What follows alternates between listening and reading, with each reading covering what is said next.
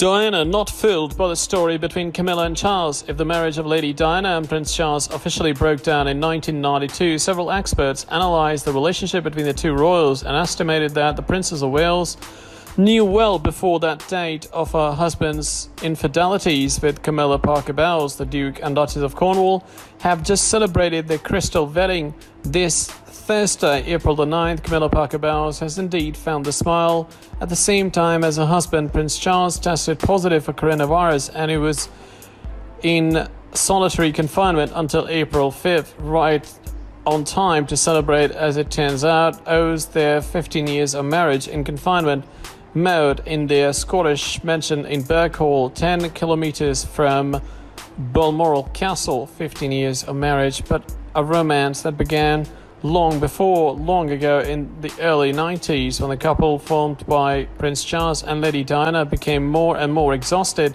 despite the happiness and joy of having two beloved sons, William and Harry. If Diana began to live a life on her side at the time, she was not fooled by the sentimental life of Charles, who did the same with Camilla. This love of youth he had found, and for which he used subterfuge to communicate with her behind Diana's back, not hesitating to use nicknames to communicate with each other.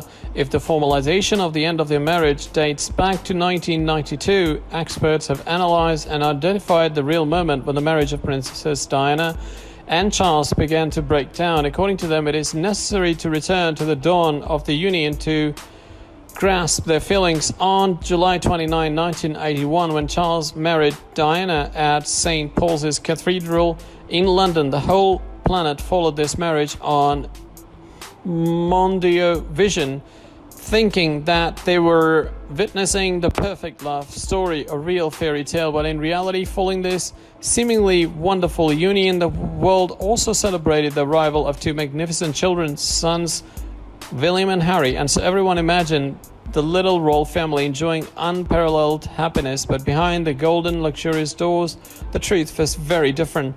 It is this theory that several experts have highlighted in the pages of the Mirror.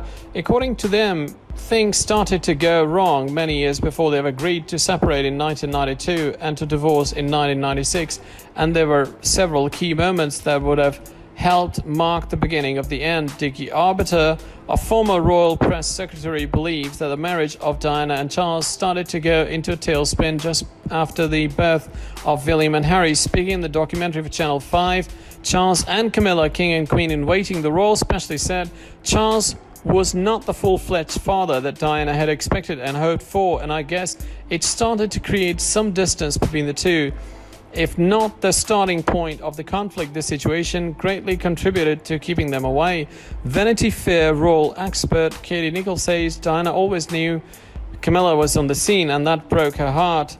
The omnipresence of Camilla in the entourage of Charles is one of the theories retained by the most specialists. Recently, the cheat sheet site revealed to us that at the time of the beginning of their romance, the Duke and Duchess of Cornwall didn't lack in mischief to send each other sweet words, like the fact of using nicknames to go unnoticed, and we learned that the Princess of Wales was not fooled by this deception, declaring in an interview dating from 1995, "We had a marriage of three, which was a little bit too crowded." In the Mirror, we still learned from the royal expert Diana very strongly suspected that Charles was still in love with Camilla and had not let go of her for all these years. She felt literally cut off, unable to fight this war, already lost in advance. She felt isolated. She felt betrayed.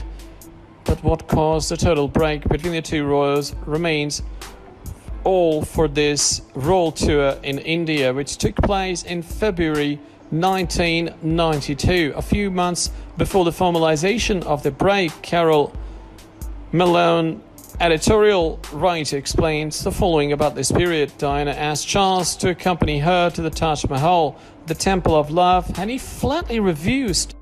She was really hurt by his reaction and his refusal, so she still wanted to go, and she went there alone. The photo of her sitting alone in front of the famous monument has become emblematic of her relationship with Charles. At the press conference that followed, Lady Di told reporters that she found the visit soothing. When one of them asked her what she meant by that, she replied with a quick wit, Do the math for yourself.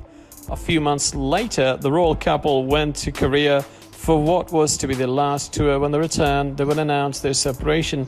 Charles was going to be able, over time, to fully experience his relationship with the woman he had always loved, Camilla, while Diana would live the tragic fate that we know.